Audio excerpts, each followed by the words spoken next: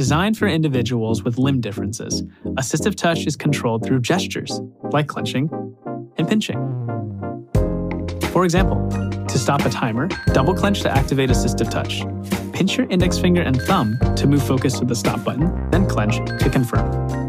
In some applications, you can also use these gestures to perform quick actions. For example, to answer a call, you can double clench to immediately pick up. There are also additional controls for more complex navigation, like ending a workout. Double clench to bring up the action menu, pinch to move focus to the motion pointer, and clench to confirm. Now you can move your arm to hover the pointer over the edge to scroll the page. Then hover over the end button to stop the workout. The motion pointer can also be activated by simply shaking your hand. So that's AssistiveTouch. With this new feature, we're able to open the doors to Apple Watch for even more people in a way that hasn't been possible before.